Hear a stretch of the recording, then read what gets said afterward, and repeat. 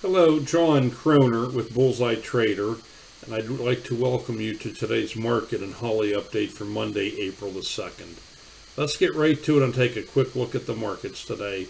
And all our major indices were down again. The IBB had the greatest percentage loss, down $4.26. And you can see down below the 200-day moving average.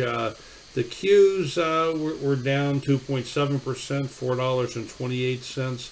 They are still above the 200-day moving average, but definitely headed down. Anything can still happen from here, but we better be thinking about our short pants real soon if we haven't already. The Russell 2000 just bounced right off of that 200-day moving average, so it is still slightly above it.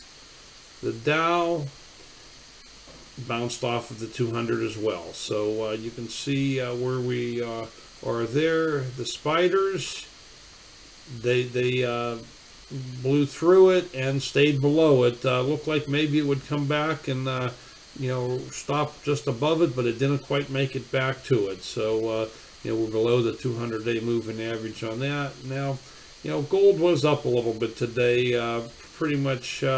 Not a major move, but just to take a look at the gold, we have that. Now, Monday is our day that we always have our trade of the week, and our trade of the week this week is General Electric. Now, this was contingent upon it trading at the $14 mark, which was the high of the other day. We have a stop down at $12.74 with an upside target of $18. So that's our trade of the week.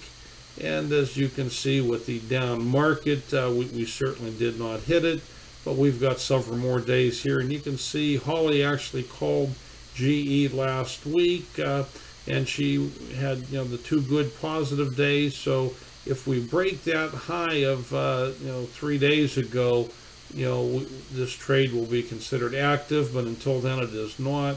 Once again, you should evaluate all your own trades and get into them because you feel we're not offering you advice or telling you what to do here.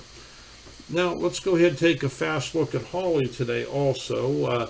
As we can see on Holly, we had a risk off profit of 63 cents. Our risk on profit was $1.48, so it was definitely a risk on day. If we take a look at what we had, and let me go ahead and get my file opened up here. Okay, as we can see here, we had 7 short trades for the, and obviously they met the daily totals of the 63 cents profit, $1.48 risk on profit. There were no long trades. And if we look at the trades, her best trade was the AMAG, and you can see here, what she did there. She came to the table with only one short strategy. All the rest were long, and with the political news and everything going on with the trade wars, we definitely had the strong market pullback. So the one short trade was it.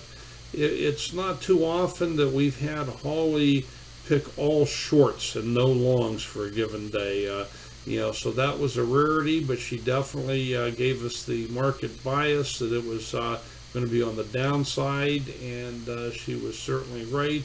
So Holly had a good day there. She only got stopped out on one trade, which was this EC right here, and you can see that even though she got in, she got stopped out right away. If you wouldn't have gotten in right away, you had an opportunity to get in and go ahead and make some alpha on that trade also. And once again, the risk on, she would have ended up positive, but she did get out on the hitting her stop. So that's what would happen there. And it's still a good time to take a look at our free ebook that we're offering you. 5 ways to win in a post-BTFD market. Okay, so you can download this free ebook right here. bit.ly/bullseye trader free ebook. I'll have that listed in the notes for you as well. And then also we would like to remind you to, if you liked what you saw down here at the lower right, go ahead and click that thumbs up that you like this video. Share it with your friends. Subscribe to this page. You can follow us on our blog at bullseyetrader.com. Like us on Facebook. Follow us on Twitter and StockTwits. I want to thank you very much and have a great evening.